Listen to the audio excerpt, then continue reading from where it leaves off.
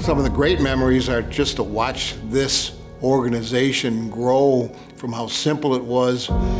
Simple is the wrong word. One thing just kept coming back, and that was the incredible community that surrounds all of the memories that I have. Sometimes there's unavoidable things that happen in life, and we need to be there for each other to help each other and pick each other up when those things happen. The center operated out of that tiny little building in front of the Catholic Church. It went from a little building with no running water. Had outgrown their space at the Kateri Lodge.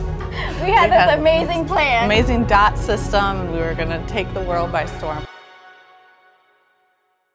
Stop talking about it and let's get it done.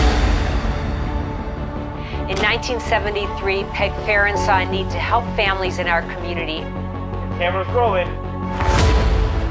Brought this concern to her pastor and the Rockford Area Ministerial Association. The seed was planted.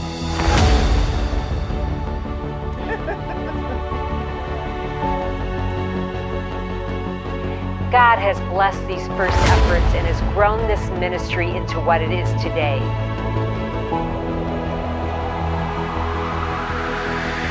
We didn't just want to love people where they were, we wanted to love them too much to leave them there.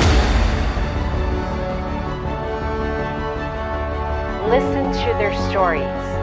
These are many of the people who helped make North Kent Connect.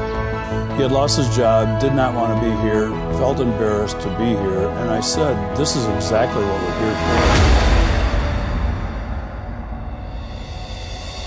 for. Kent doesn't say it's us and them, it's we. Happy 50th anniversary. Happy 50th anniversary. Happy 50th anniversary. Happy 50th anniversary. To North Kent Connect.